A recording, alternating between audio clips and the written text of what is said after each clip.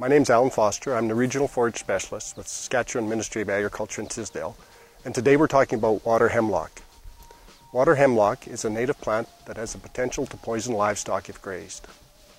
It can occasionally be found growing alongside the more common, non-poisonous water parsnip along creeks and wetlands.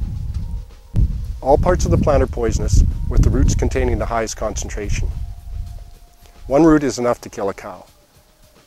Usually cows are poisoned when they pull out the plant by the root and consume the root.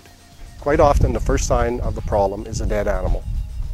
Therefore, prevention is more important than treatment.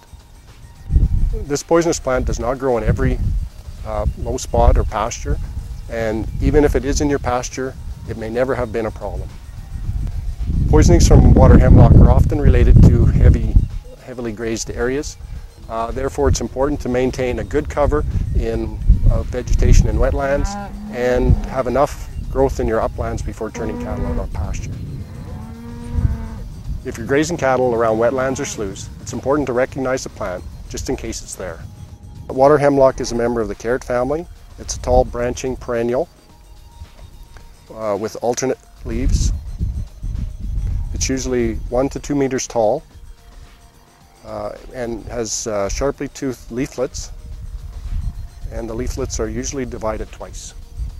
The base of the stem is usually somewhat enlarged, and if it's cut lengthwise, you can generally see a number of horizontal chambers.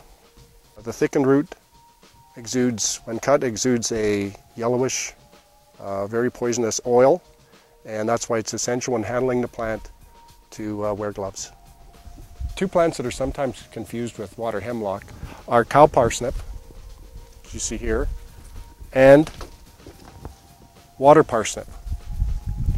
Water parsnip grows in very similar environments as water hemlock, but this plant is much more common. From a distance they look very similar, but water parsnip has once divided leaves and very long, narrow leaflets. Calpersnip is a tall plant with broad leaves up to 6 inches. It's usually found in open woodlands and along stream banks. The entire plant is hairy, so it makes it much different than water hemlock.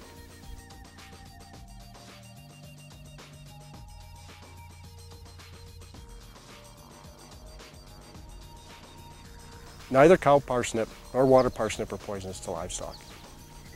If you're not sure what you have, contact your local Saskatchewan Agriculture Regional Office for more information.